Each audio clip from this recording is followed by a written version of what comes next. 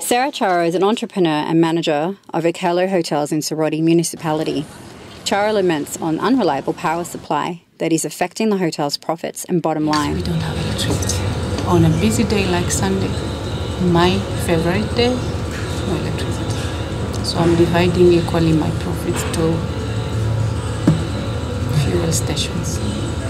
She's among many residents of Soroti and other neighbouring districts in eastern and northern Uganda, currently grappling with power outages that also threaten many industries across Uganda. In Kampala, there's industries there. There are many industries in Kampala. Even ginger is there. But in Soroti here, there's no industries.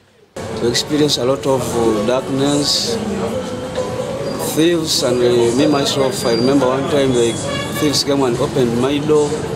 They took some of my properties. However, these may soon be history. This follows the inauguration of East Africa's largest solar plant in Soroti district.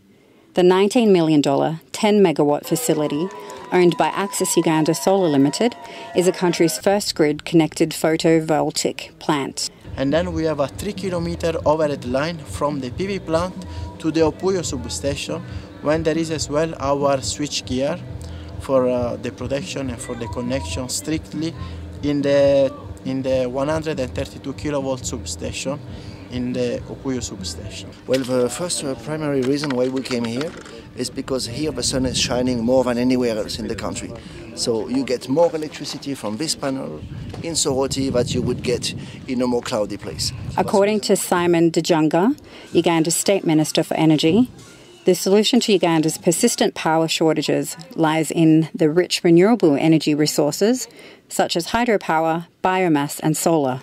The key priority areas of government in the electricity sector are, among others, to increase electricity generation capacity and to develop the transmission network, to increase access to modern energy services through rural electrification and renewable energy development, and to promote the efficient utilization of energy resources and reduction in power losses. Uganda currently has roughly 800 megawatts of installed electric capacity, mostly from hydro and thermal sources.